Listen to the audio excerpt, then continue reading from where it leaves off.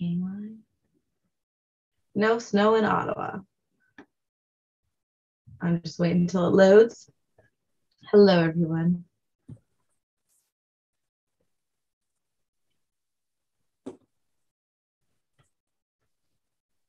Okay, we are up now. Hello, everyone. Welcome back to Insider's Guide to the Galaxy. As I said to our Zoom viewers, I am apologizing in advance. I am having some internet issues today, so I am on my mobile data. So I'm going to turn off my camera once I let Chris get started. So that's my quality will be better next Insider's Guide. Before we get started, a couple cool announcements from National is National RASC is going to be at the Outdoor Adventure Trade and Travel Show in Toronto, well, Mississauga, this weekend. So if you're in the GTA and just are into the outdoor stuff and want to swing by, I think it's only $20 for the whole weekend and $14 for a day. Come say hi. You might get some swag from RASC as well. And also another thing we have coming up on the national end of things is we are hosting a live webinar on May 9th, International Astronomy Day.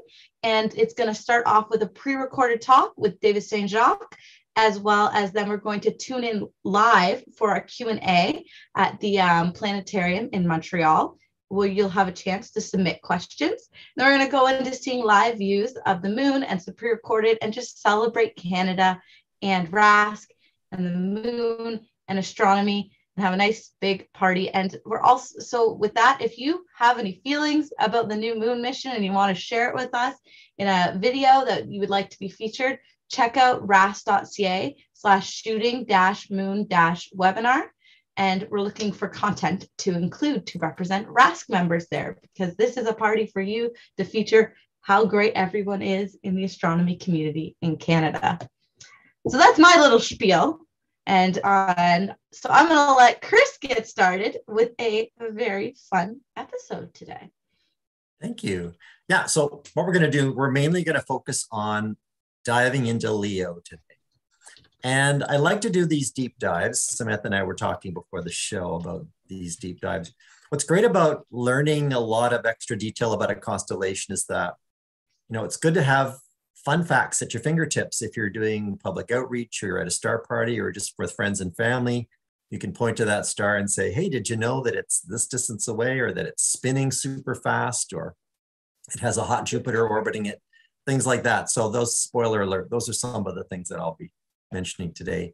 And we'll go into some of the really cool things that you need telescopes for and some things that you'll do imaging for. So, but before we do that, I want to share my screen and just highlight some breaking news. And then we'll do our quick Messier minute section, and then we'll get into Leo. So let me just open up my Stellarium here. So in case you haven't heard, this week is the best week to see Mercury for us in Canada, mid-northern latitudes, for all of 2022 in the evening sky. And this is the sky tonight at 9 p.m. looking west-northwest. And if you have a chance, if your skies are clear to the west, make an effort to get out there and you can spot Mercury. Should have no trouble finding it. It should be nice and bright. It's already brighter than magnitude 0, it's just a bit under magnitude 0. It's still not finished. It's still getting better. So every day that goes on this week, it's going to get high, a little higher and a little higher, higher. It'll finally reach its greatest elongation, I think, on the weekend or so. And while it's doing that, it's actually paying a visit to the Pleiades cluster. So let me just zoom in a little bit. There is this comet, Pan-STARRS, in the neighborhood as well, but it's twilight, so I don't think we're going to get a good look at the comet. It's just setting as it gets dark. But yeah, if you want to take a look at Mercury buzzing past the Pleiades, that's going to happen April 30th, May 1st, kind of 3 or 4 days worth of close. Now, because the Pleiades is so big, it's tough to fit them both in a telescope view, you know, even with a really low power eyepiece. It can be a challenge to fit them all together, but you can definitely fit Mercury and part of the Pleiades cluster in sight at the same time. So try to get out there. You know, if you get yourself set up around 9, you should be able to spot Mercury then or soon after that. And any clear night this week, head on out and take a look. So that's my sort of little heads up for something cool to look at in the way of bucket list information. Also, there's the next new moon, which happens on Sunday, Saturday, Sunday, is a partial solar eclipse, which won't be visible around here. It'll be visible in sort of the coast of Antarctica and Tierra del Fuego part of the world. But you can always watch a live stream of that. So a couple little things to whet your appetite for what's newsy. So what I'm going to do now is I'm going to bring up the Messier list objects here, and we'll go through our Messier minutes. So we're marching along quite nicely doing our spring targets. We've pretty much done the lion's share of the spring targets, if you pardon the expression. And this week we're going to just clean up a few leftovers that we didn't get to when we talked about the Messier objects that were in the Virgo cluster region here between Virgo and Leo. And first up on the list I've got noted here is Messier 49. So you can see that two Messier objects, 49 and 61, are located due south of the main clump. So this is where your Markarian's chain galaxies are and things like that. So 49, just bring this into the center here and zoom in on it a little bit. So again, I'm simulating a view using a 6-inch Dobsonian telescope, reflector telescope, and a nice common low power eyepiece, 26 millimeter Plössl eyepiece. If you've got, a shorter focal length, you'll be able to zoom in and make it bigger. But, this combination gives you a nice, healthy 1.5 degree field of view. So it makes finding the objects a little bit easier to do that. So M49, as you can see, it's magnitude 8.3. It's south of the main cluster. The way I like to recommend people find it is that it's actually on the line connecting Minaleva, which is this star. No, where are we here? There, Minaleva and Denebola. So there's our tail of Leo. And if you connect a vector between these two, you'll see that M49 is right on that line. And it's about 40% of the way between Minaleva and Denebola. So a little bit closer to the Virgo star than the Leo star. This one is visible in good binoculars. It's bright enough for good binoculars and smaller telescopes. And if you've got bigger apertures, then you can start looking for, it'll grow bigger in size. It's an elliptical, so you're not going to get a lot of extra details with a bigger aperture telescope, but you can do that. You can also look for other galaxy nearby. So we've got the NGC 4535 face-on spiral galaxy nicknamed the Lost Galaxy of Copeland in the same neighborhood. So if I were to say, click on a star here and put it into my my Dobsonian reflector, you can see that we can pick up in the same field of view these other two galaxies in the neighborhood of M49. So we've got the Hairy Eyebrow Galaxy and the Lost Galaxy of Copeland. And then if you've got a really dark sky and a big telescope, you can look for all kinds of other galaxies in the neighborhood. So M61, you can find, my recommendation is to use that Minaleva star and New Virginis. So if you pick the upraised arm of Virgo and draw a line down to that Minaleva star, it's kind of halfway along that line joining those two stars. So that will get you in the neighborhood. M61 is a small but very pretty face-on spiral galaxy. It's not really binoculars target, but it's visible in smaller telescopes where you'll get the central brighter sections. Larger instrument, you'll start maybe teasing out some details in the spiral arm set. Let's see. Yeah, and this one's known for growing with averted vision. So that's why its nickname is the swelling spiral galaxy. So if you look straight at it, you'll notice the core more. And if you look to the side with averted vision, then you'll notice the arms more. So that's a neat one. And just to give you the comparison, that's how it would look in that Dobsonian reflector telescope. Okay, next up, we're going to jump up into Coma, another outlier, and go into Messier 64. Coma, the Messier 64 is not near really any signposts or easy things to use, but one of the tricks you can use is to try to see if you can see the three main stars of Coma Berenices here. And if you draw a vector across the hypotenuse, then you're going to be close if you sort of stick to the 40% of the distance from the bottom to the top and find that. If you're using a low power eyepiece, you should have no trouble putting it into the view if you do that. This is a called the Black Eye Galaxy. It's kind of an obliquely tilted spiral galaxy. It's nicknamed the Black Eye. It comes from dark dust that's in the center. I'll just zoom in here. This is a kind of an enhanced Hubble view. If I put on the Deep Sky Survey image, you'll get a more realistic, rascal sort of view. This one's about 24 million light years away. So if you have a bigger aperture, you might be able to start teasing out some of the details in the Black Eye, which is a dark dust lane kind of in the core. All right, and then next up is M104. So M104, where's our M104 here? Down lower. That's right. That's right, it's a low one. There we go. I just made the finder charts. That's the only reason I know. Yeah. So M104 is down there, even farther away from the Virgo cluster. It's down there between Crater and Virgo and Corvus. So M104 is a great one though, even though it's kind of low for Canadians. Or lower for Canadians. This is the Sombrero Galaxy with the dark dust lane running through the middle. So this is a great one. Quite bright, magnitude 8. So that's because of its high surface brightness. So all of the starlight's being sort of gathered into a narrow zone, a lozenge-shaped zone, giving it an overall bigger brightness. That'll let you see it in big binoculars, smaller telescopes. And then if you have more aperture, then you could start seeing if you could pick out the dark dust lane bisecting the two sort of sections of the galaxy. To find that one, I make an isosceles triangle with Spica and Porrima on the bottom side of Virgo here. So Spica, you will have no trouble identifying. So just sort of build yourself a triangle using those and you should be able to pick it up. Again, it's nice and bright, so shouldn't have any trouble seeing it. That one's about 29 million light years away. This one's actually receding from us at a very high velocity, an anomalously high velocity.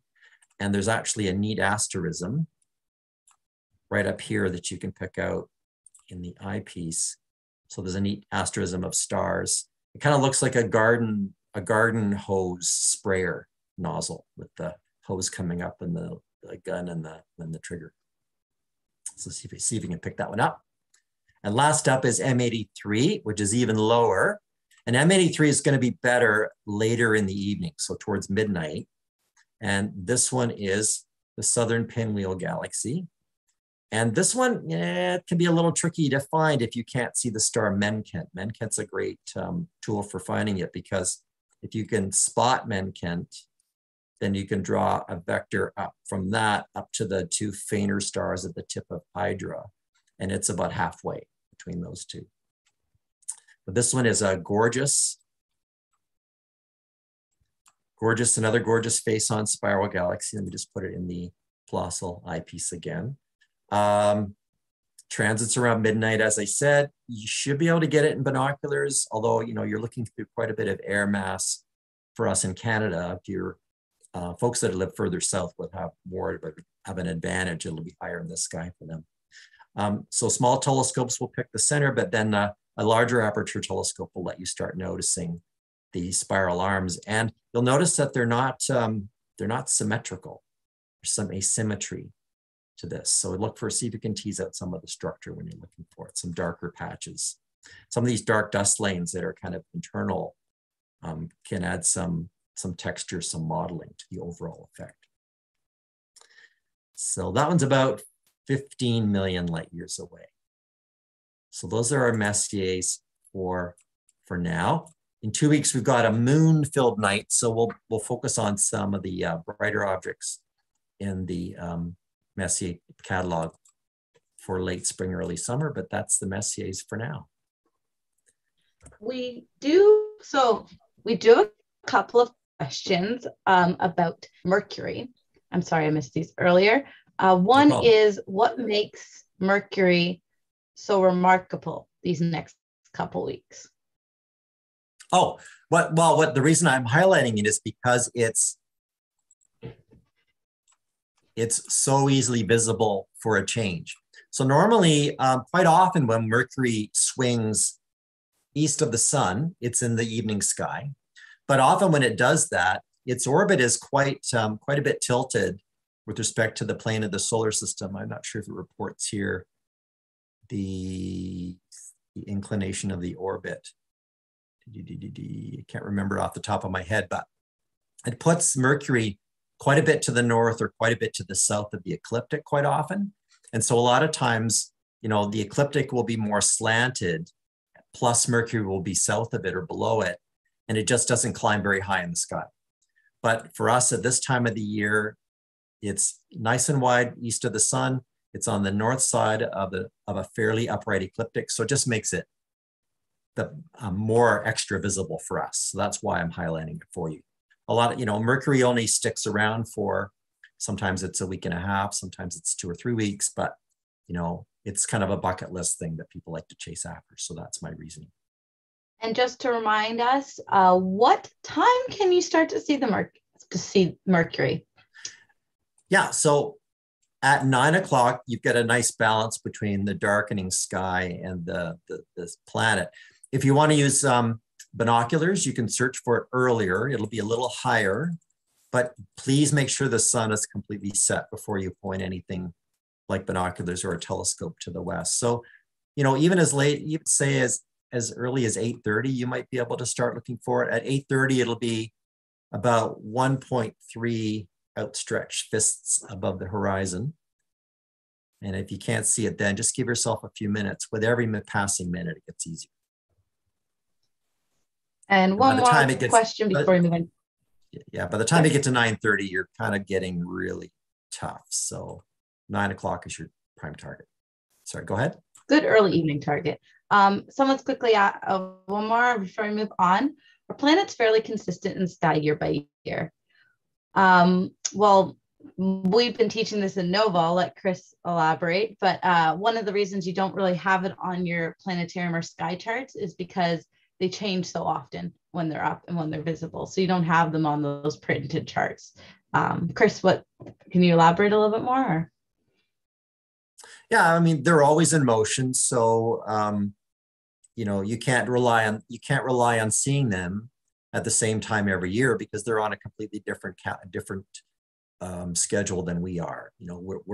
We return to the same skies, the same stars on the same dates every year, year after year after year, but their years are all different amounts. So Mercury swings around the sun every 88 days. So it toggles between the morning and evening sky on a pattern or on a schedule that's just not consistent with our calendar. So it always varies. For example, right now, Jupiter, Saturn, Mars, and Venus, they're all in the pre-dawn sky. That's just the luck of it. We don't have any other. When Mercury disappears here in a couple of weeks, we're back to no planets in the evening sky until Saturn arrives in late June. Thank you. And one more thing, as Judy said, if you're looking for when they're going to be visible, things such as that, the Observer's Handbook, look for the most current edition, and it will give you all the charts of the movement and motion of the planets and when you can see the best and things like that. Or you can tune into Sky and we'll tell you. And Sky News too. Yeah. Lots of resources. Okay. Let's get started in a deep dive into Leo. All right. So Leo is a great constellation to focus on because it's so distinctive and consists of lots of bright stars that makes recognizing its pattern nice and easy for most people. A lot of cultures in the past recognized a lion in these stars. Some of the sky charts you see will show Leo in this form. So we've got this sort of sickle backwards question mark shape for his head and neck and chest, and then a triangle for his rear end. Some representations of the constellation add legs. So you can see there were one or two stars, you know, brighter than average stars below him. And so if you open up Stellarium, you can go into your star lore and you can pick from any number of different ways of connecting the dots. So here's the H.A. Ray. He's the gentleman that created Curious George, and he wrote this great book called The Stars. So he connects the dots in a different way to make it more lion shaped. If you go to, say, some of the ancient Arabic astronomy, and then you can also bring up in Stellarium, you can bring up the different versions of the artwork. But a lot of cultures have seen a lion in those stars.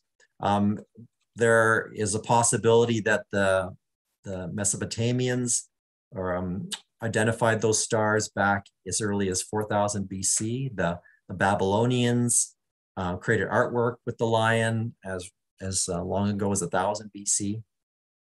And then, you know, the Greeks and Romans and so on have picked it up since then. In terms of the American indigenous people, you know, the Lakota Dakota people saw actually the curve of the sickle as, let me just bring that one up here. Lakota. As kind of a hearth or fire pit. So that curve of stars. Whereas the Ojibwe Anishinaabe people of the Great Lakes region, they call it guide no way, which I'm not pronouncing very well, but the English translation is curly tail. So instead of the lion going, the rest of the line being off to the east, they're connecting the curve of the sickle as the curly tail of the puma and connecting it with some other stars to the west. And the neat story about that, and you know, you can go on to Jody and Isaac's resource to get some information about the indigenous teachings around curly tail. But the short, brief version of that is that when you see the sickle of Leo or the curly tail of the panther, it's meant to be a spirit that lives in the bottom of the lakes. And when you see it in the sky, it's a reminder to everyone that the waterways are melting, the ice is melting on the waterways, and to be, you know, to stay off the melting lakes and rivers.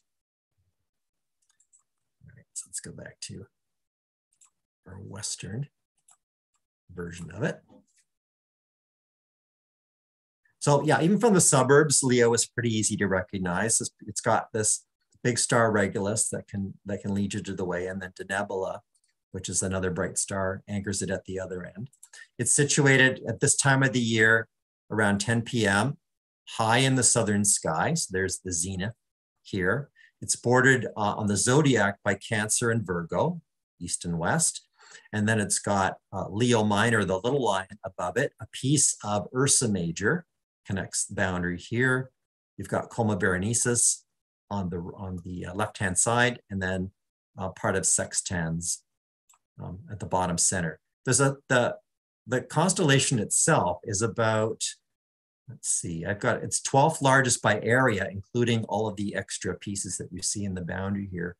It's about 29 degrees though, east to west for the bright stars, and about 14 degrees north-south. But yeah, as I said, the area allotted to Leo is a lot bigger than that. You'll notice that if you sort of put binoculars on this piece that sticks out to the bottom, to the south, there's kind of a ring of stars here, faint stars. And so I'm going to nickname this the Lion's Den for the rest of our time.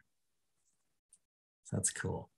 Okay, I'll come back to a bit about Coma here in a minute. So let's talk a little bit about each of the individual stars. By the way, because Leo is sitting near the ecliptic, you know, it tends to be visible across lots of the world, and so it's well known all around them. All right, so let's talk about these stars one by one. So Regulus is going to be our anchor point. Regulus is the bottom of this backwards question mark. It's Alpha Leonis. It's about magnitude 1.35. It's about 79 light years away. In its name, Regulus arises from an Arabic expression for little king, well, little king in Latin. And its Arabic name was Kalb al-Assad, which translates to the heart of the lion. So we're actually using its Latin name, but you can see in Stellarium, we've got the Arabic and other names here as well. It's a blue-white star. It's got a nice little companion nearby. So if you use your binoculars or your telescope, you can pick up its secondary star nearby. The star Regulus is frequently occulted by the moon because the moon travels close to the ecliptic. So that's kind of some neat aspects of Regulus. Moving up from there, the next star up here is Al-Jabah. So Al-Jabah is also Eta Leonis. It's a medium bright white star. It's about a palm's width above Regulus. It's about 20,000 times more luminous than our sun is. But because it's so far away, it's 1,270 light years away from us. You know, it appears, it shines relatively modestly in the sky. But you should be able to pick it up even from the suburbs, especially, you know, with your naked eyes, but maybe even with, especially with binoculars. Up from there, we've got Al-Jabah, and already you can see below Al-Jabah, there's a little star named 40 Leonis. So as a kind of a naked eye or binoculars double star, Al-Jabah is really popular for that. The name Al-Jabah means the forehead, and this is a K1 class star, so it's kind of a warm creamy color. And in a telescope, it splits. So we've got 40 and Al-Jabah here, but if I actually zoom in even closer to that, we'll see Al-Jabah splits into a pair of stars. So the two stars are gold yellow for one of them and say greenish or yellowish for the second one. One is about twice as bright as the other. We know that a hot Jupiter-style planet is orbiting Al-Jabah, the primary star. Next up from there, we've got Adafra, which is from the Arabic expression for the braid or the curl, referring to the lion's mane. And it's an FO class star, so that gives it a kind of a warm white color. And it has these two bright companions nearby, so 39 and 35 Leonis. So you should be able to, you might be able to see those naked eye, but you can definitely pick them up in binoculars. Next up, we've got Rassalis, so Rassalis, that's Mu Leonis. So Rassalis comes from an expression which means the lion's head towards the south. So it's an abbreviated word from Al-Raz, Al-Assad, Al-Shamali, which means the lion's head towards the south. It's a K2 class star, a bit yellow tinted. It's sun mass, so it's got the mass of the sun as our sun, but it's been, with age, it's swollen and cooled down. So it's a cooler star, but it's actually quite a large radius to that star. It's about 125 light years away. And it is also known to be orbited by a hot Jupiter-style planet. All right, and finally at the end of the sickle or the question mark, we have Alganubi. So Alganubi or Ras Alad Australis means the beast's nose or the southern star of the lion's head. And it's a G1 class star, so not far off the class of our own sun, a yellowish star, 247 light years away. And it's actually one of the most luminous stars in the constellation, but it's extincted by intervening gas and dust, which are blocking its light a little bit and dimming it as more than it should be. Now, those are the big primary stars in the sickle that are labeled in Stellarium, but if you go up a little bit more, there's some other stars nearby. So we've got Alturf, and Alturf's going to come back to something I'm going to talk about in a little while. So Alturf is Lambda Leonis. It's a magnitude 4.3 star. It's kind of reddish in color. And it comes from the Arabic phrase for the view of the lion. So it's a large, cooled off star. And then if you are interested in similar stars, so the sort of reddish tinted stars, there's a couple more of those down near Regulus. So there's 31 Leonis and Pi Leonis are similar to that, sort of the red tinted stars. And finally, up here, we've got one more in the neighborhood, Al-Minli al-Assad, or Kappa Leonis. And this is actually translates literally to the lion's nose. So it's a binary star system. We have a magnitude 4.46 primary star, kind of a K-class star. And then there's a magnitude 10 secondary. So let me just zoom in here a little bit. See if you can pick up on that. You can't always rely on Stellarium to properly display the double and triple stars that you'll see in the eyepiece. There are a few errors here and there that you'll find. But this star is about 200 light years away. So those are the stars on the western side of the constellation. The stars on the eastern side of the constellation are this Before we move on, sorry, we have a question about the western side of the constellation. Sure. About 1/10 the distance from Regulus to Aldebaran is a cluster with no name. Do you know it? A cluster of stars? I think so. That's what they're asking. Terry, you can clarify in the chat too to help us. If you're talking about this, I think he's talking about this. There. Yeah. Yeah. So that's actually a galaxy. That's a dwarf galaxy, kind of a neighbor of our Milky Way, and it's called Leo 1. I believe it's Leo 1. So I was going to come back to that at the end. Oops, let me just get rid of this. Sorry for jumping ahead. No, that's a good question. Love it. So let's see. I think it's and we landed on what was Terry was asking for us. Leo 1. So it's also known as the Regulus dwarf galaxy.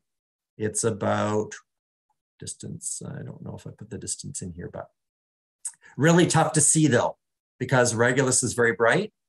So I wrote this up in Sky News last year, where if you hide Regulus outside the field of view, you might be able to pick up the faint galaxy. So yeah, good question. Cool. Anything else before I go on? Not right now. As always, feel free to ask any questions in the chat or in the Q&A, and we will fit them in when they make sense. Sure. Okay. All right. Now, the three stars here that form the hindquarters and the tail of the lion are really handy because we're going to use a lot of those to find galaxies here in a little bit. So first up, I've got Zosma. So Zosma is the lion's hip. It's a magnitude 2.5 star, so it's relatively bright. It's an A5 star, so it's white in color. It's about twice the diameter of our sun, but it has a very rapid spin. It's spinning about 100 times faster than our sun. So our sun rotates once a month. So this one rotates in what, 8 hours or something like that. So that's given it an oblate form. So it doesn't have as much of a spherical form as our sun. Why do we know that? Because it's fairly close. It's only 55 light years away. So astronomers have been able to study it in quite a bit of detail.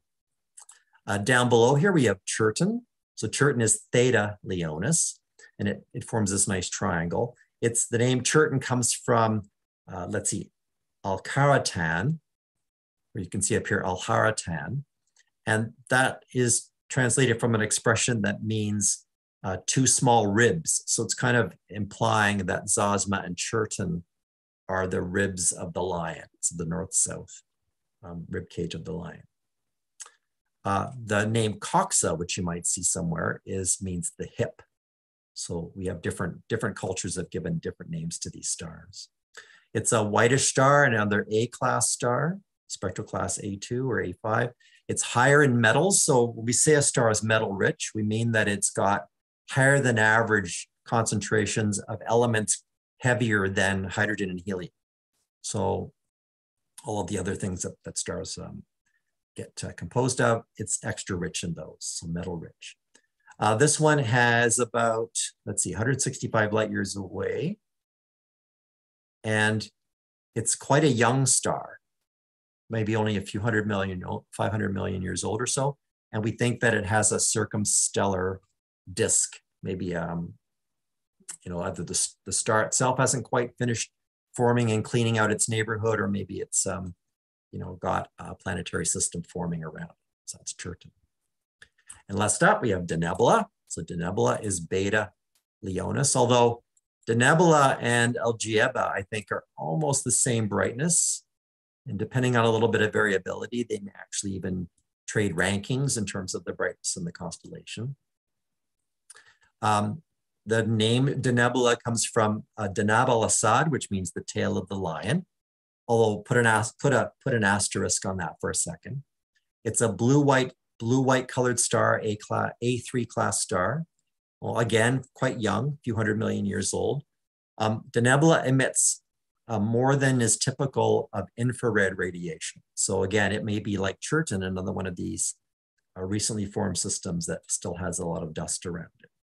It's only 36 light years away from us, so we know quite a bit more about it. One fun fact about Denebula is that the dynamics of its motion through the galaxy make it likely that it's part of a family of stars that formed from the same cloud or part of the same open cluster long ago. And those stars include Gomesa, which is the dimmer star in Canis Minor, the other end of Procyon. So both of those stars seem to maybe siblings that have been separated in the interim. So that's kind of a fun fact. Do you know a site for color index of stars, like to reference? I guess it's there. Julian's asking in the chat. Well, so the stellarium will give you the spectral type in the star here. You can see it says spectral type A3V. If you go and Google, you know, stellar spectral classification, you can find, you know, the temperatures and colors associated with each one. I've also got the colors tweaked up in stellarium so that the color of the stars are emphasized. That's why you saw Alturf was displayed as a reddish color, because it is a red type star. So you can do it that way. I'm not sure if that answers the question. So see, when I click on Alturf, the text changes into the same color as the star, kind of this golden orangey color. But if I click on Denebula, it's more of a blue-white star. Does that answer the question, do you think? I think so, yeah. I don't know personally any specific reference other than Googling. I know that sounds terrible, but Julian, let us know if we answered it. Yeah, there we did. We answered the question. Excellent. Thank you. So one of these stars here that I mentioned could act as the leg of the lion in some pictures, some depictions, is Iota Leonis, and it's located, again, it's a reasonably medium bright star, magnitude greater than 4, so you should be able to see it naked eye. It's about a palm, less than a palm's width from Chertan, kind of below and between Chertan and Denebula. And you'll see it in stellarium labeled as Tsang. And stellarium sometimes does some funny things with its labeling of objects. But Tsang comes from the Chinese astronomy, and it's the name for the second general, because this star is part of a Chinese constellation to do with, what did I say, the supreme palace enclosure in classical Chinese astronomy. So Tsang is an F3 type star.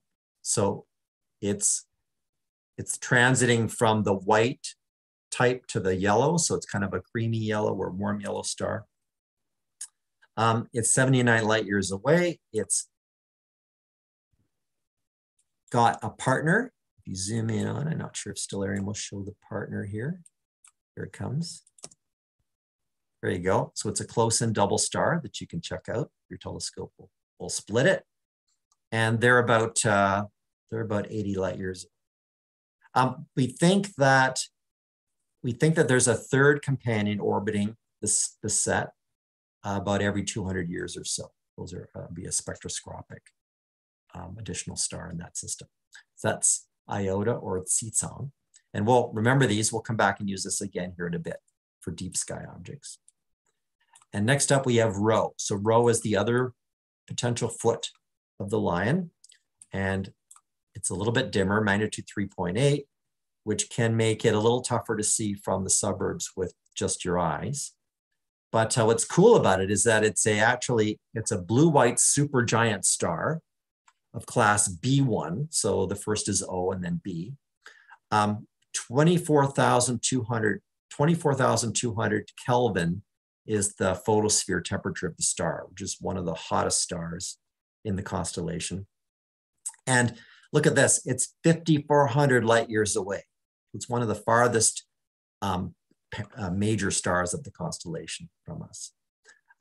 It's only about 23 times the mass of the sun, but it's emitting almost 100,000 times the luminosity of the sun. So it's really impressive despite its sort of modest appearance. So that's kind of a neat one to look out for. Let's see, where's Zubra? Zubra is up here. So Zubra is kind of above the tail. It's also known as 72 Leonis. This is another one of these very red colored stars. So if you're looking at it through your telescope or your binoculars, see if you can notice the red tint, again, just above Zosma. 960 light years away almost. Now, here's the fun part. So if you look at the relationship between Leo and Coma, Coma has this set square type shape. And at the northwestern end of the constellation, there's a cluster of stars called Melotte 111, or the Coma cluster of stars, as opposed to the Coma cluster of galaxies. This I'm just zooming in on the Coma cluster of stars. Long ago, this was considered the tuft on the end of the lion's tail. So before these stars got assigned to Coma, Leo extended in next door, and that was the tuft at the end of the lion's tail. So they would have maybe connected a few more of these other stars to give them a curly tail coming up. So I thought that was a neat fun fact about Melotte. Just to finish up on the stars. So here's this lion's den section that I mentioned. And again, if you've got binoculars, you can pick up that you've got all of these stars. They're all about fourth magnitude, between fourth and fifth magnitude. So we've got sigma, tau, epsilon, phi, and then P and D. So when they run out of Greek letters, then they get into regular Roman letters. And they form this kind of a neat ring that I think looks like a cave, and it's about a fist's diameter across. So next time you're out on a clear night, see if you can find the lion's den sitting under the lion. I don't know if that's the official name. I'm just saying it is. That's what I'm calling. Looks like a happy face to me. I don't Does know it? why. Leo, Could Cal, be, and yeah. D. Yeah. Eyes. I don't know. Well, the proof is in the pudding. So if anybody checks it out, they can give us a report back and see what they decide.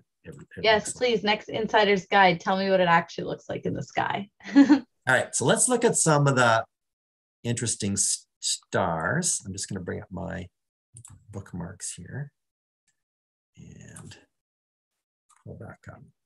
So we teased in our description something about Star Trek. I think we mentioned Star Trek.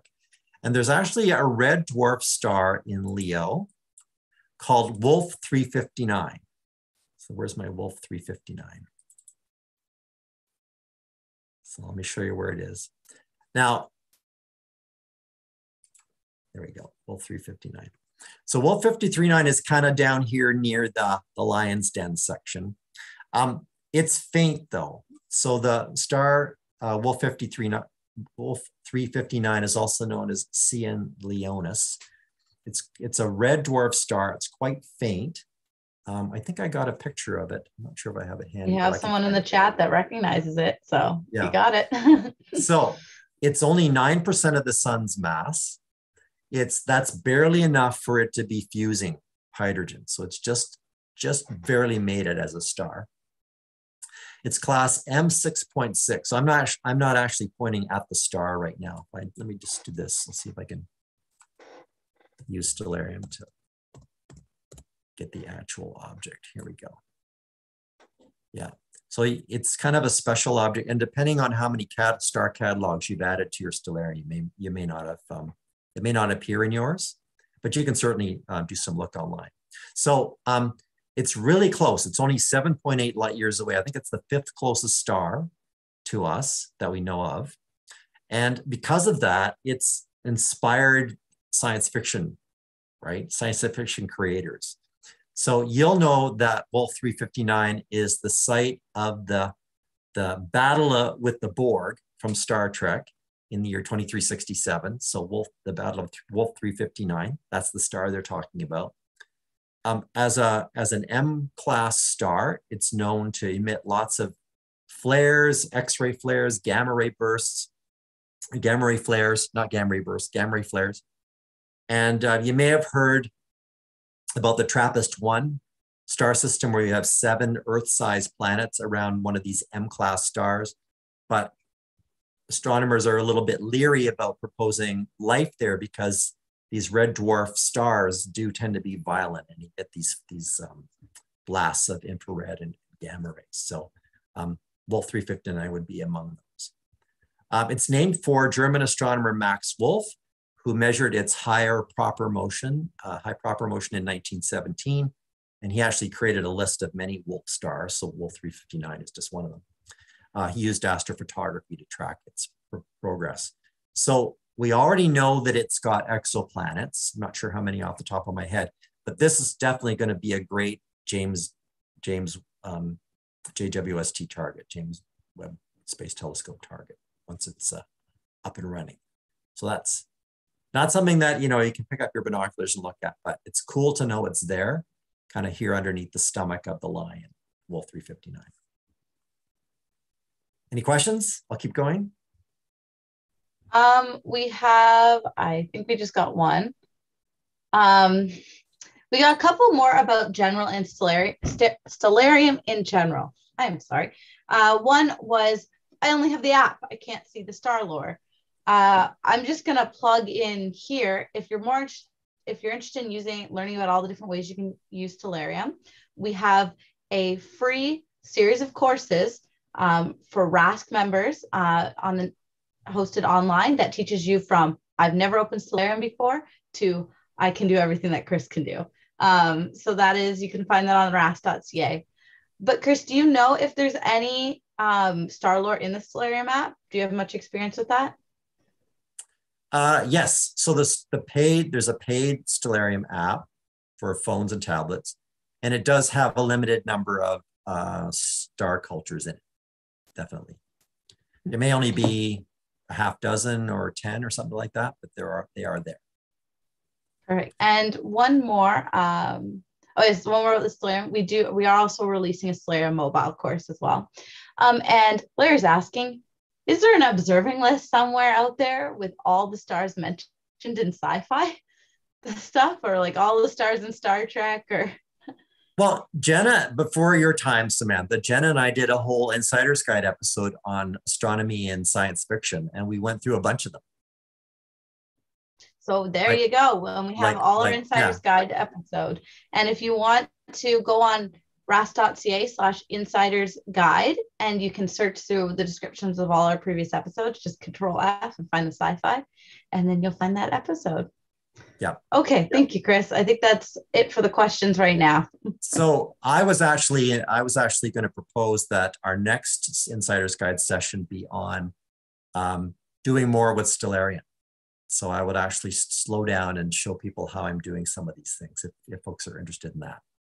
So we did a how to install it and use it in basic form, but I think I can share some tips on how to do a little bit more with it for folks interested. All right, other interesting stars in Leo. Next one I've got on my list is a star named R Leonis. And R Leonis is down here near Regulus. And this star is a double star. It's a Mira type variable star. If I bring up I'm just going to bring up the deep sky image here, the deep sky survey image for it. And you'll see how cool and red it is. So it's actually a pulsating variable star. It varies over a wide range. So it varies from magnitude 4.4, which is kind of close to naked eye limit when it's brightest, all the way down to, you need a telescope, magnitude 11.3, on a cycle of 312 days. And I didn't happen to look up where it is in the cycle right now, but Samantha could look up the link to the American Association of Variable Star Observers website, AAVSO, and you can type, there's a search bar, you can type in R. Leonis, and it'll actually plot for you. There's a way of plotting a light curve for it to tell you where it's at. If we have time, I can look it up. But, I can look it up. I will send it in the chat. Yeah. Now, Stellarium is reporting 10.3, but I don't know if that's not meant to be current. That's just sort of, I think that's just what's in the database that they use. So it's got the primary star, the one that gets up to 4.4, 4.5 is the primary star. And then it's got a little companion star, which I'll just reveal here, as you can see next to it. So the companion star is magnitude 6.3. And we think that these are orbiting about 300 light years away, 290 light years away. So that's R. Leonis, and it's located. So you're talking about some stars that emit some pretty cool wavelengths of electromagnetic radiation. Someone's asking, do we have to protect our eyes from this? I know we protect our eyes from the sun, or are they just so far away that it's not an issue? So the dangerous wavelengths are really the ultraviolet, the ones that we worry about the sunlight doing to us. You know, when you're looking at the sun, when you're not looking at the sun during an eclipse, the thing everybody's worrying about is mainly the ultraviolet sort of high energy rays. We're not, I mean, it is bright, but that's not what's doing the damage. It's kind of the high energy rays, wavelengths. So yes, no, for looking at stars, they're far enough away, you don't have to worry, even in a telescope. But that's a neat question. Never been asked that question before. I know, I always think of Gammon and the Hulk destroying things. So thank goodness we're safe. Okay, another cool one is a 54 Leonis. It's up above the lion's back here. This is a nice little double star as well. It's, let's see, 290 light years away. It's, let's see, 83, 54 Leonis. Yeah, magnitude, the brightest star is magnitude 4.5. And then it's got a magnitude 6 star nearby. Yeah. That's 54 Leonis. I may have said that R. Leonis is a double. It's not. It's this one, 54 Leonis, that has the double. So there you go. 83 Leonis is another neat one. Where's 83? 83 is, this one's neat because when you look at this one in a telescope, you get 2 double stars for 1 price. So we have 83 Leonis and the star Tau. Tau is part of our lion's den. That's where that is. So both of them have a bright star with a little companion. So we have Tau as a bright star with a little companion, and then 83 Leo has a bright star with a little companion. I'm just going to zoom in a little more. I'll pick a stronger eyepiece so you can see it. So there's 83 Leonis, and then, oops, here's Tau Leonis. That's using a strong eyepiece. You can't keep them both together, but in a weaker eyepiece, you can frame it so that they both fit together. Go back to my Plossl here. So that's down here near. So you can use your Churton, you can use your Tsitsong, and go down here. You can use your New Virginis as well. But basically, you're looking at the Lion's Den region. And a couple more. I got 88, and then we'll switch to the deep sky objects here in a second. So 88 Leonis is a neat one. It's down here midway between Denebola and Churton. It's a double. Now it's not a triple. Stellarium shows 3, but it's really only 2 in your eyepiece. You'll only see 2. So again, that's a combination of multiple star catalogs being displayed by Stellarium at once. And 90. So 90 is inside the tail, about halfway between Zosma and Denebola. And that's kind of a matched pair. So that one's fairly close. There we go.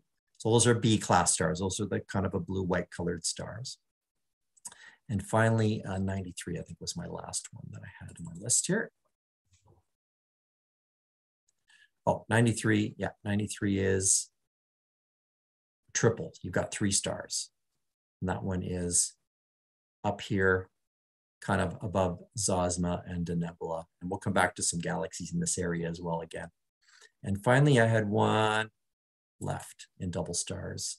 This is called Struve 1426. So when you see that capital sigma, Greek letter sigma, in a description, that's for Struve, the astronomer who was cataloging double stars. And he picked this one. This one's neat because you got a triple again. So close in pair and then a wider pair. So if at first you only see 2, put a stronger eyepiece in and see if you can get all 3. So that's a neat one as well. I can't remember, one of these is in the RASC double star programs. So I'll try to figure out which one of those is before we're done. So those are your double stars. And now we'll switch to deep sky objects. Any questions though, before I do that? Yes. So we have questions about Stellarium. I'm going to save this one, Terry, for next week, next episode. I will put that in the bank, and I maybe will send out a little blip of questions you may have ahead of time for Chris to prepare about Stellarium. Is there triple stars or double stars with 3 stars? Are there triple star systems? Yeah. So that the last one I just showed was a triple star. Okay. I think it was was it 93? There's 3. You'll get 3 in the view, and then the Struve 1426, I think.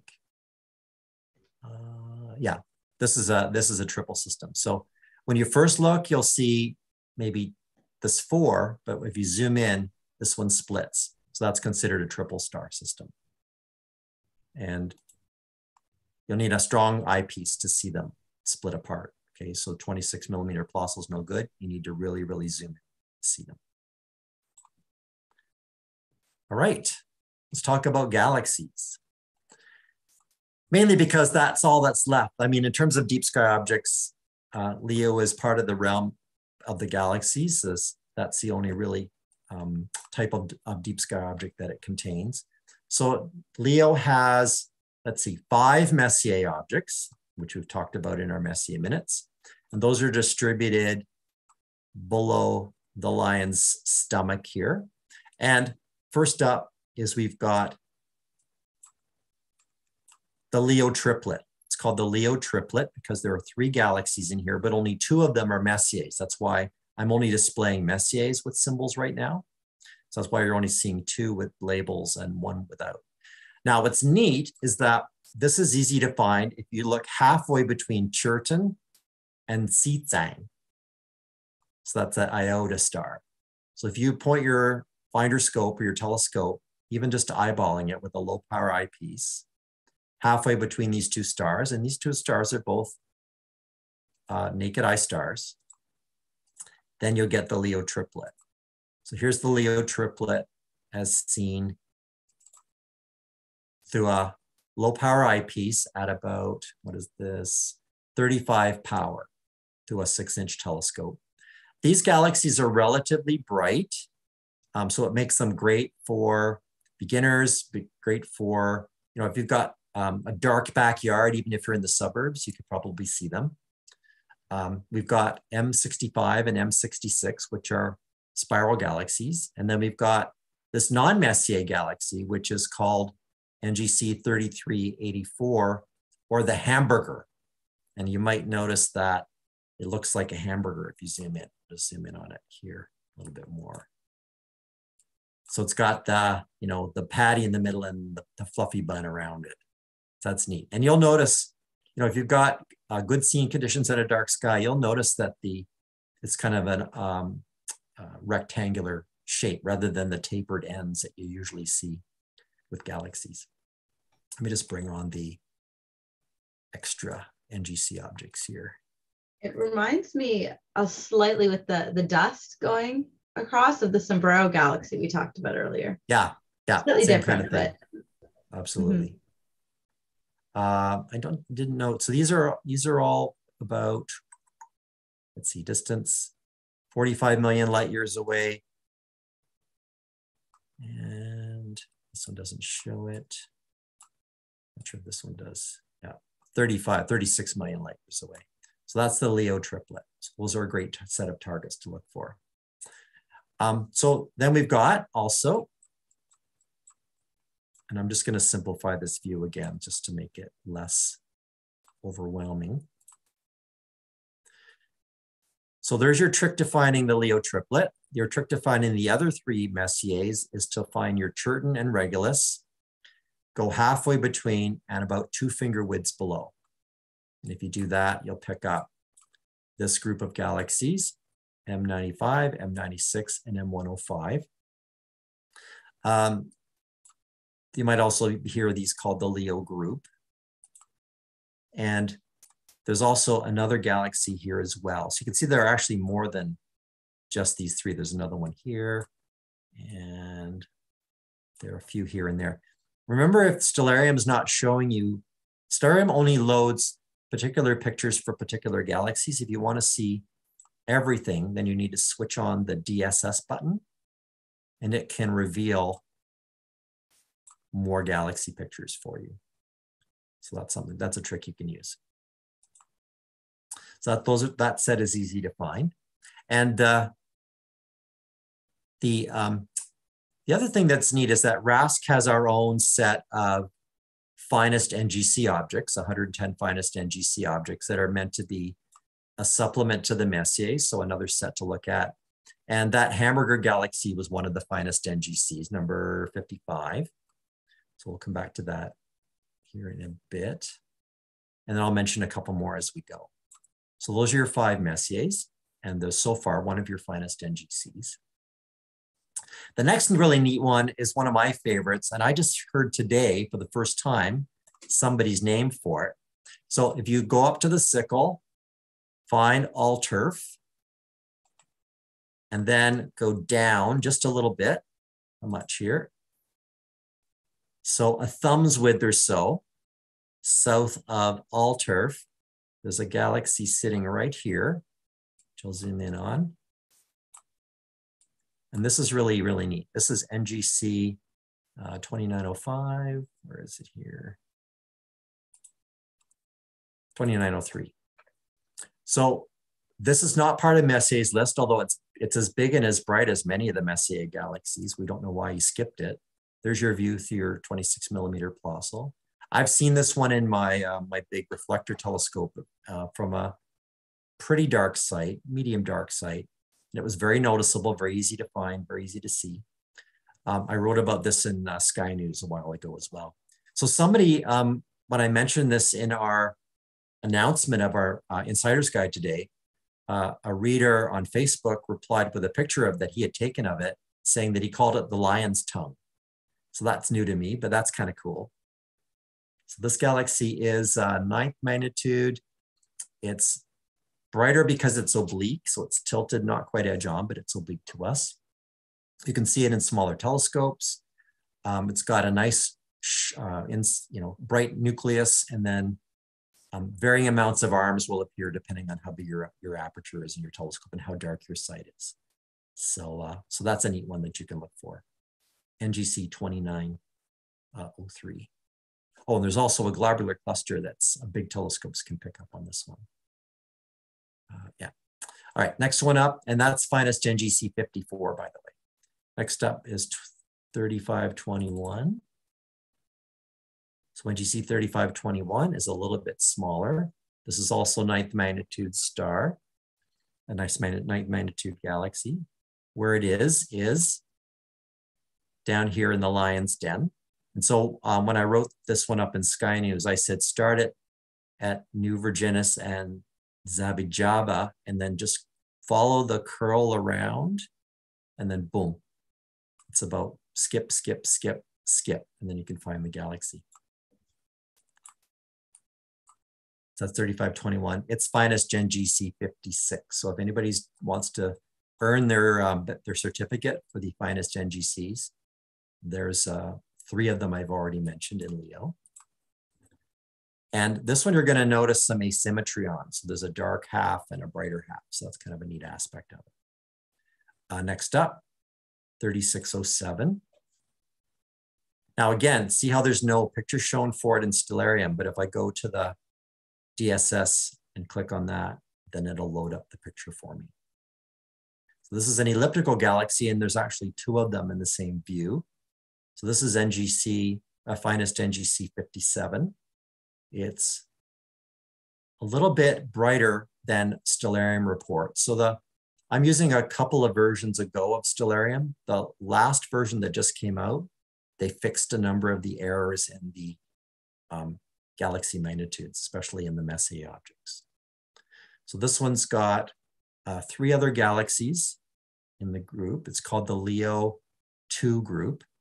They're all the galaxies in this group are about 73 million light years away. So this would make a neat astrophotography target because you'll pick up all kinds of other little galaxies around it if you do that. All right, there's one Caldwell object. We talked about the Caldwells a while ago. Caldwells are another set of 110 favorites of Sir Patrick Moore, the British astronomer. And he liked Caldwell number 40, or NGC 3626. And this one, as you can see, is small, but kind of bright. So it's a little bit tiny in the 6-inch reflector with the 26mm colossal. But it's a lenticular galaxy. So it's kind of the shape of a spiral galaxy, but it doesn't really have the arms that you expect from a spiral galaxy. So what's neat about this one is that even though it's not that exciting to look at, astrophysically, it's very interesting because the galaxy's stars are rotating, the disk is rotating in one direction, but the gas in the galaxy is rotating in the opposite direction at the same time. So astronomers think it's because of a merger that may have happened that somehow caused it to spin in a funny way. All right, now, another couple, and that one's up here in the tail of the lion. Okay, a couple more here we have. Leo Quartet. Here's my Leo Quartet here. So Leo Quartet is in the neck of the lion between Algeba and Adafera. So you can aim your telescope midway between those 2 bright stars and look for a cool group of galaxies here. I'll just center that in the, it's a little bit faint. Let me just bring up the DSS image so you can make it a little brighter. So there are 4 NGC galaxies in here, all within 15 arc minutes of each other. And they're all kind of different shapes. So there's, you can see, here we go.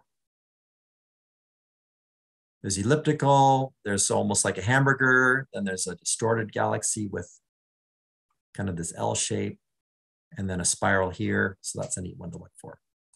A good imaging target, Leo Quartet. Okay, so how's our time for you? I'll stop there for a second. You're doing good. Any questions? Any questions? Leo's got a lot of galaxy clusters. I don't even know if that's a term, but yeah, a lot of good. Did you just point? I'm going to spend a couple nights just looking at Leo. This is such a treasure trove. So the rule of thumb is that the Messiers are going to be the easiest. The finest NGC and the Caldwell will be medium easy, not quite maybe as easy, but pretty much. Some better, some worse, if you like. And then we get into kind of the ones that are more of a challenge. So we have David Levy's Deep Sky Gems that are also listed in the Observer's Handbook of RASC. And he's got some in Leo as well. Here's a neat one, 3705. Let's see, where's my 3705? Yeah, here's my 3705. I'll just add the deep sky image on this one. So this is a nice oblique spiral galaxy.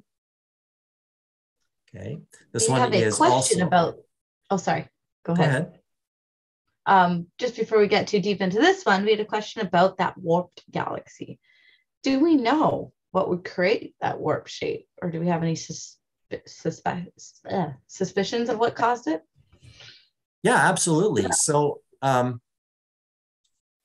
especially in the Virgo cluster where you've got a lot of galaxies near enough to one another to be exerting gravitational pulls on each other, they're also kind of in motion, and there'll be points where two galaxies will pass near one another and they'll pull on each other with their gravity, and they can definitely warp and distort each other's shape by doing that. In fact, if you remember when we talked about Markarian's chain,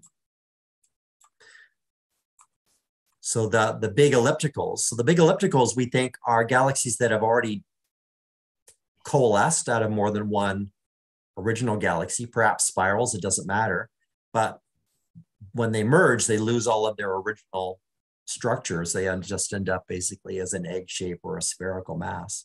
But you can see in the Markarian's chain here, there's a galaxy here that's being distorted due to its proximity to a neighboring galaxy, or maybe it's flown past a galaxy in the past and gotten pulled away.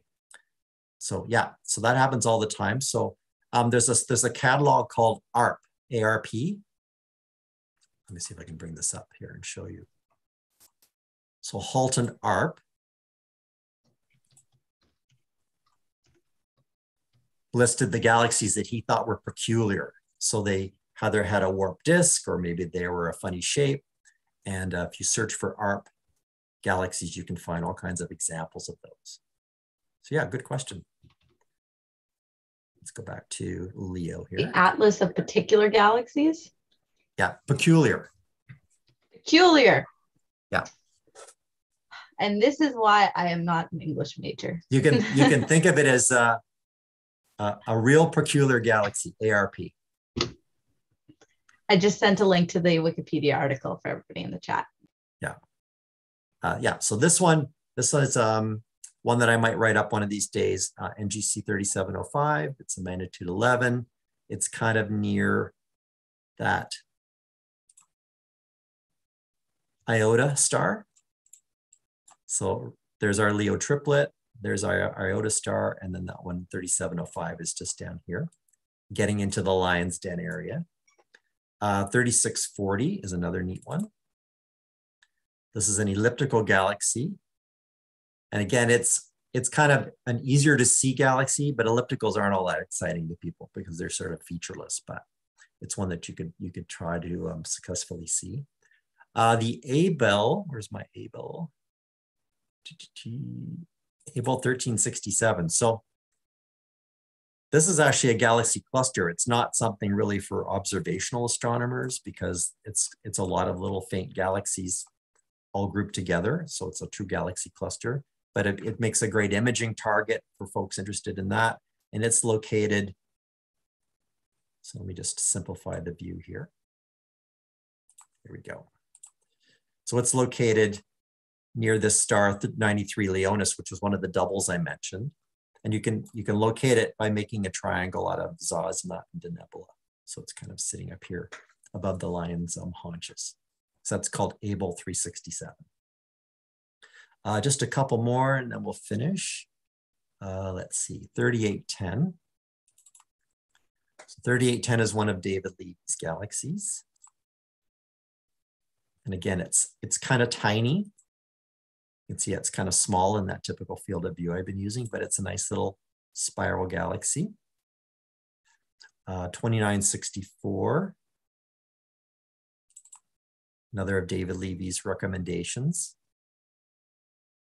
And this is a pair of galaxies that are actually interacting with each other. So these would be possibly in the ARP catalog.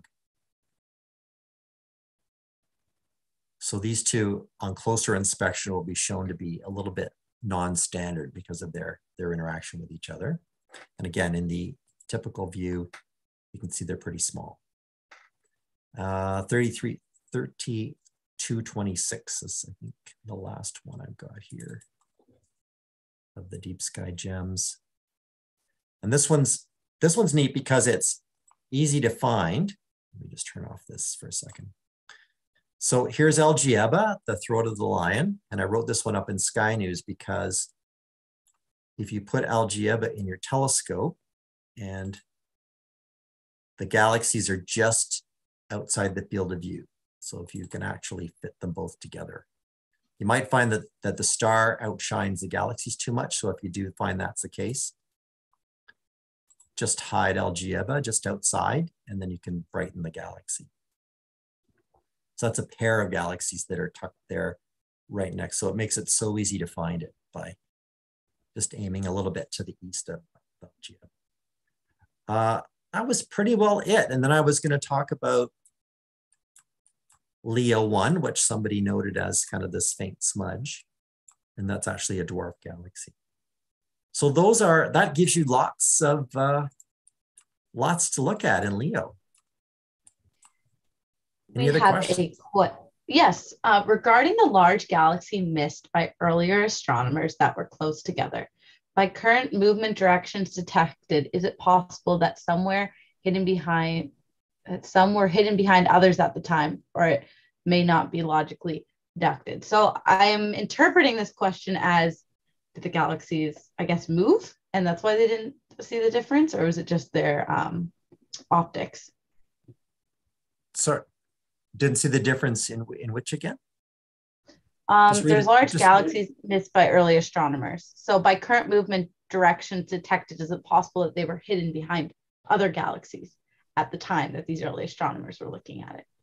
Okay, so we only started looking at galaxies with telescopes in this, within a few decades of telescopes being kind of perfected for astronomy. So the 1600s and since then. Galaxies have not changed their positions in that interval in the last 400 years. So anything that we're discovering now or since then is just because we're using better and better telescopes, and we're taking photographs where we couldn't do that before. So you've seen the Hubble Deep Field image where they took an empty part of the sky. Now you can take an empty patch of the sky and zoom in on it. And if you bring up the deep sky image, chances are there are galaxies here.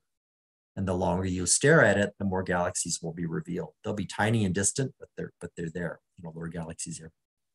So yeah, so they don't move around in the sense that they could hide from one another. But what is true is that we're sure that there are galaxies that we're never going to see because they're blocked by our own Milky Way. Because there's just so much intervening gas and dust. Does that answer the question? I hope so. My interpreting, I hope it did. Let us know if it didn't. But thank you for asking that. Because yeah, I guess it's a lot slower movement than we are used to over millennia versus a couple hundred years. Yes, it did answer your question. Great. Any other questions about our Leo deep dive? So what are people most interested to check out now that it's going to be clear, optically clear skies and warmer weather this week?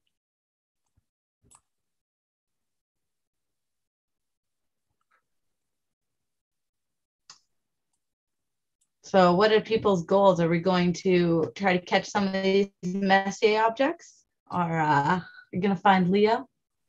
Definitely Mercury. We got Mercury down. Yeah. I still want to hit that Virgo Mercurian's chain. Just point my telescope there and see what I see. Yeah, Mercurian's chain is way easier than you think. As long as you've got a moonless night and you don't have, lots of ambient light around you. You don't need a giant telescope. Just do that trick of aiming it between Denebola and Vendemiatrix, and you'll pick it up. And once you're there, you can just trace it along. Oh, we have people saying looking for Messier, the trio and quartet, looking more closely at double, triple star combinations. Haven't looked at those before. Nice. Also, if you are interested in going a little deeper into Solarium, like Chris was talking about, and you see things that you want to know how he does, the catch for that is check out the previous Solarium episode, because we're not going to be repeating stuff from there, right, Chris? Yeah. So the very first one I did, we got everybody started by explaining how to install it and configure it and use it in the basic form. So that's at the top of the, if you sort by age, it's the oldest one we did. And then this one I thought I would jump into, not into the deep end, but just into the medium shallow end and just show some of the ways that I've manipulated the system so you can do more. So if you have any burning questions about that end that we're not guaranteeing we'll answer them, we'll just consider for a thing, you can email me at outreach@ras.ca, and I will forward them on to Chris, and maybe we'll go dive into it. Because I already took there's a few already here, so I know people probably have some burning questions. Yeah, one thing to remark on, Blake Nancaro is managing the Stellarium training, which is fantastic, and he's got a real curriculum that he's developed and some good instructors. But he's teaching them as small groups of people, individual classes. Whereas, and they're not being, posted on YouTube or something like that. Whereas what we're going to do with me and Samantha is something that'll get posted on YouTube and can be referenced anytime you want. Anybody can see it. So I definitely suggest taking the Stellarium class. I took the beginner and I want to take the advanced coming up. And even as someone who's used the basics of Stellarium, I missed some very simple things, but I'm very happy I know them. And yeah, Rask members free. It's an excellently put together course. So just before we go, NGC, somebody's looking for NGC 46, 44, 46, 47, almost overlapping with M60, has a newly discovered bright supernova. There's a little astronomy for you, astronomy news. And we have a lot of thank you. Thank you all for showing up every 2 weeks to listen to us chat about space. Your appreciation keeps us going. Really got to give a hand to Chris for all he does too for this. So. Well, it's not just about me, but if you see a rascal doing something that you appreciate, let somebody know. We all should lift each other up and recognize what everybody does to make the society greater. So, spread the word. As I say, we only have 5 staff that are paid to do this. Everything else is just your passion for astronomy and volunteers for it. So, couldn't do it without all of you and volunteers and everything. I appreciate everything everyone does. Okay, and with that pleasant feel-good note, I guess we can say goodbye. Chris, would you like to sign off? Keep looking up, everybody.